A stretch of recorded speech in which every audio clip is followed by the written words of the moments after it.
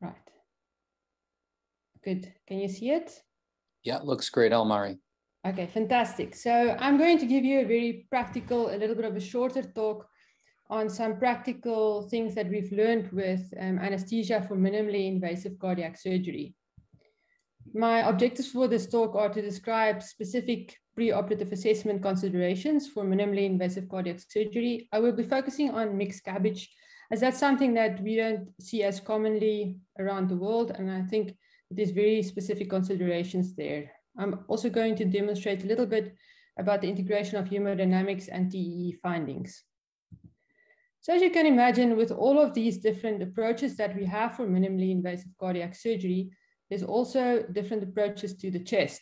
So we do an anterolateral thoracotomy for a mitral valve repair, a tricuspid valve repair, as well as for an ASD. For aortic valve repair and replacement, we do a right anterior thoracotomy, or we may do a mini sternotomy.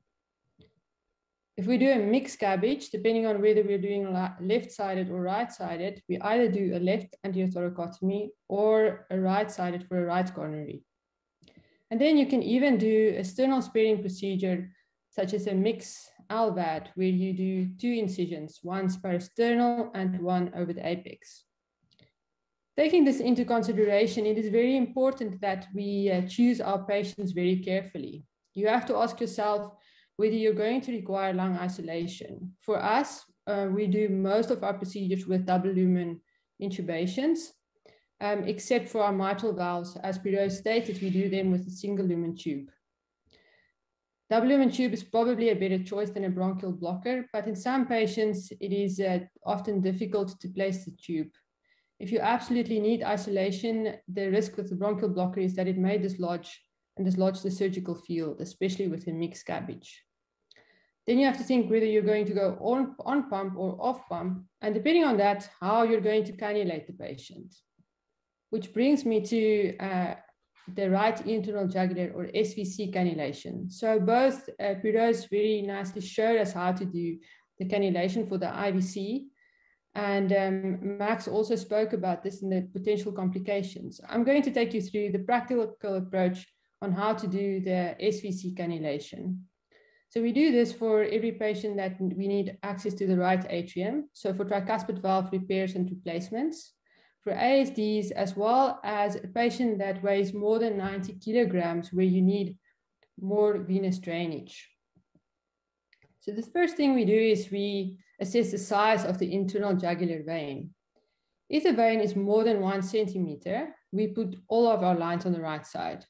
If it's a smaller vein, then we put our central line on the left and then the SVC cannula on the right. We always put the SVC cannula on the right, as the risk of SVC perforation is very high if you go from the left-hand side. So we do it with ultrasound guidance, and then we place the 3 wires. So we move the wire in and out to identify the 3 different wires, guide wires that we've placed. What we've also found useful is that if you place X-plane over this, you can actually identify the 3 different points. It's very important that you can see all of your wires.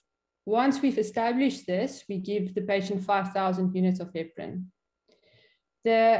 We put the cannula, the guide wire for the SVC cannula, the most distally or closest to the clavicle, and that for the CVC closest to the head, so more cranially.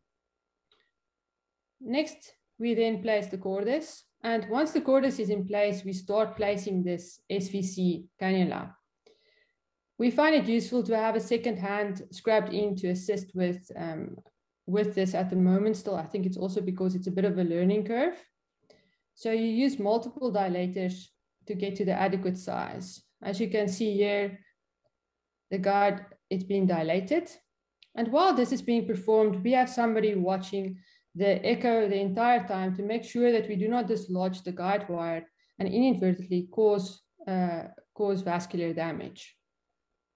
Every time the dilator is placed, we ensure that the guide wire is still loose and not kinked. And as you can see, it's a rather big cannula that you need to place. So finally, now we'll place the SVC cannula.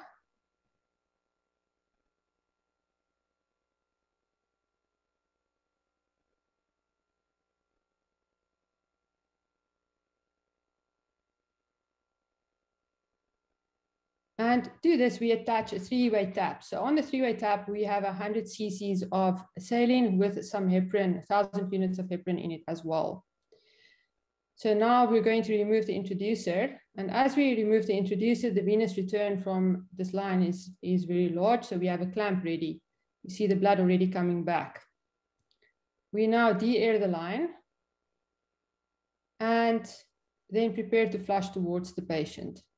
At our institute, we place the SVC cannula as well as the bypass lines outside of the sterile surgical field. So next, we flush towards the patient.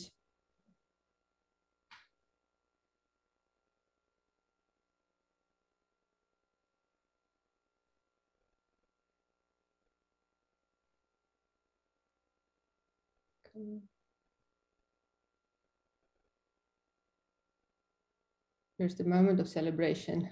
And then you can see flushing towards the patient. And now what you want to see is,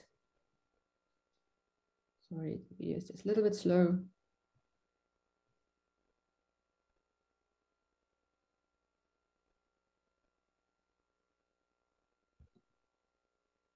You want to see these bubbles, want to see these bubbles entering into your bicable view.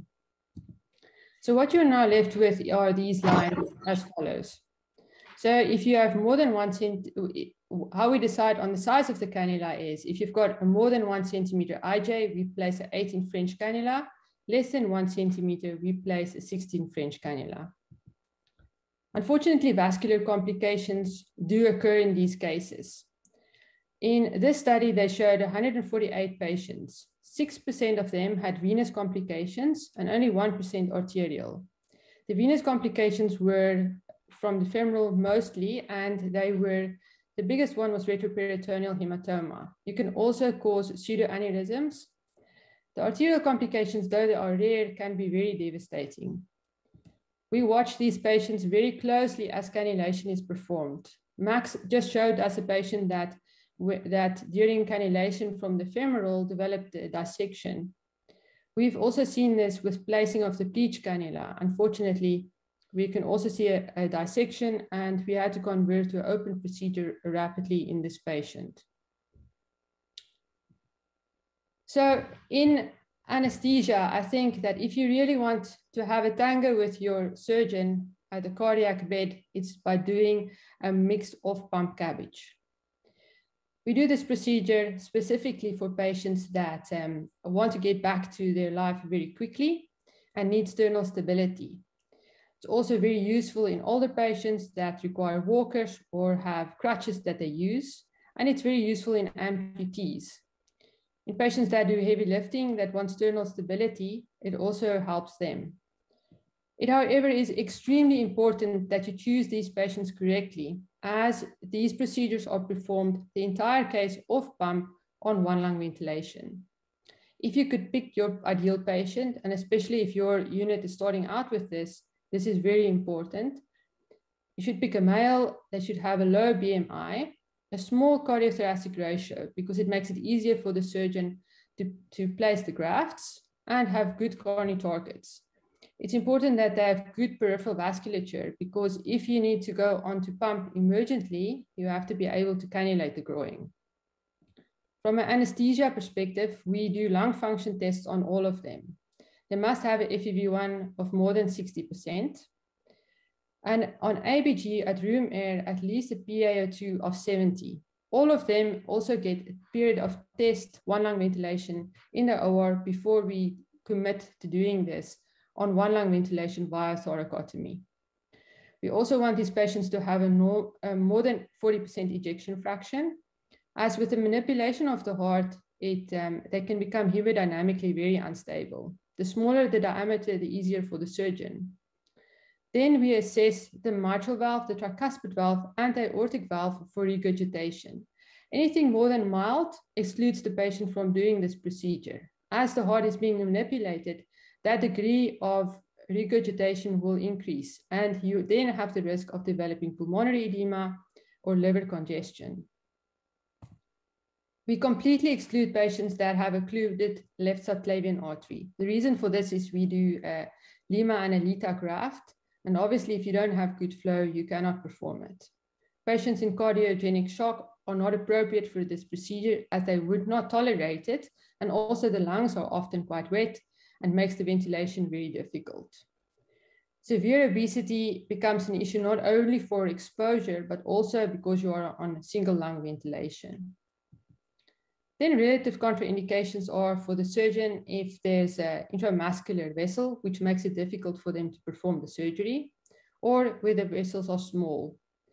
If we have a patient that previously had rib fractures, we ask our very esteemed colleagues that do cardiac CTs to have a look if they can see any fibrosis. If there's a lot of fibrosis visible, then these patients, we prefer not to try and do them minimally invasive as the exposure is very difficult. We choose our patients based on their coronary anatomy. So a patient that has, the ideal patients are patients that have 1 or 2 vessel disease with a normal RCA. As you can see in these pictures, we've got left-sided disease, but a normal RCA. You can also do 3 vessel disease, where the patient have left main disease, but have a non-dominant right coronary. And then if you have a patient that has a left-sided and right-sided disease, you can do a hybrid approach. So what we would do is we'll bring the patient to the operating room and do a mid-cap, so a single vessel to the LAD and possibly to the circumflex. And then 3 to 5 days after the procedure, we book them for a PCI of the right coronary. It is very important if we do this that these patients are kept in our unit post-operatively in order to ensure that they do not develop a sudden blockage of or sudden ischemia of the right side. We also, for these patients, if it's a right dominant lesion, place a pacemaker wire, which we do not routinely do in our mixed cabbage cases, as the risk with the right is that they might develop a block and become very symptomatically bradycardic. So specific considerations are we place double lumen tubes in all of these cases. We confirm it with fiber optic. What we found useful is that we actually prefer the video above the fiber optic purely due to footprint size. I don't think the operating rooms were designed specifically to have all of these equipment that are associated with mixed cabbages. We also do lung protective ventilation for all of them with a tidal volume of 4 moles per kilogram. I optimize the PEEP by doing a gradual PEEP recruitment strategy. And then if the patient has saturation, we try and keep the saturation above 92%. So if the patient becomes hypoxic, we do CPAP. We try and give them oxygen through a feeding catheter into the non-dependent lung. Very little though, because we do not want to disturb the surgical field. We find that CPAP is often difficult to do to the non-dependent lung as it disrupts the surgical field and makes it very difficult for the surgeon to operate on. The next big issue is that normally for off-pump surgery, we like to keep the patients full in order to keep them hemodynamically stable. So we have to, unfortunately, with these cases, keep them very fluid restricted for 2 reasons. One is that the surgeon needs to operate on a very relaxed heart. So we restrict the volume to 2 moles per kilogram per hour. We also use a cell saver. And then we need the patients to have a very slow heart rate. Seeing as the exposure is so small, if they are tachycardic, it makes it extremely difficult for the surgeon to operate. You can imagine that if you have a patient that is hypovolemic and you require a heart rate, this can become quite challenging. So different anesthetists have different strategies. Short-acting opioids are often your friend in this case. We also find that morphine works quite well. None of these patients are placed on inotropic support during the surgery until they're fully revascularized. We continuously use our TE as a monitoring device, assessing the TR, the MR, and also for right ventricular outflow tract obstruction. So you have to understand the steps of the surgery. So the Rita harvest gets performed, then first the Lita, then the Rita, and then the grafts are done. The most challenging steps for us as anesthetists are when they perform firstly the Rita harvest. As you can see here, the surgeon is going from the left-hand side, so you're on single lung ventilation on the right, and then he uses a sponge to compress the right lung in order to have access to the Rita. This is quite difficult because you are on one lung ventilation with the ischemic heart, and you're now basically ventilating the patient on a quarter of the lung. Most of the time, this is at the start of the surgery and is actually reasonably well tolerated.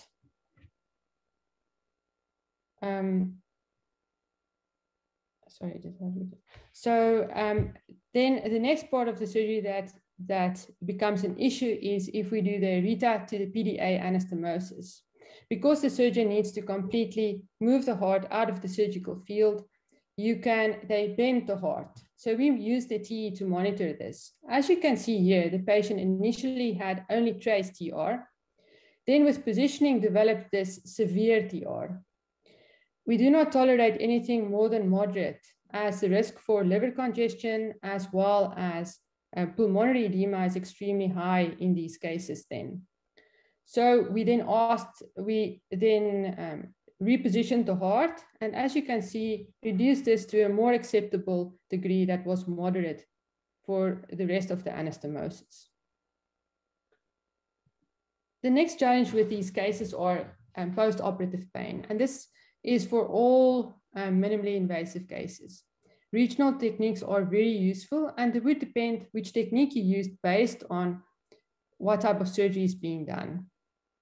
At our center, our surgeon routinely places an intercostal catheter that we thread towards the paravertebral space. We've also done ESP blocks that work quite well, but you have to place a catheter. The issue is that the first six hours they are okay, but after that, the pain is quite severe for the first 3 days. We've also used serratus anterior blocks as rescue techniques. This is just to show you when we do the ESP block that you have access. We normally try and perform this prior to the surgery as it's more easily to access the patient, and then try and place the catheter in this specific space. So if you have to go through this, you have to ask yourself if this is really worth the effort. And so this study was performed at Leipzig by Dr. Taverbala and shows very good outcome. So they had 209 patients that they performed this on. Most of them were left angiodescending and circumflex territory lesions. They did 2 vessel cabbages, 3 vessel cabbages most of the time. As you can see, none of these patients needed to go on pump, which we all know that off-pump surgery is often quite risky to convert to an on-pump procedure. But in the 209 cases, none of them required this. And that's also been our experience with the cases we've done at Toronto General. You can see that the in-hospital mortality was 0. The stroke risk, which is phenomenal, was also 0. And this is most likely because it's a no-touch procedure to the aorta. Then your risk for myocardial infarction was quite low. And very nicely, there was no chest wound infection.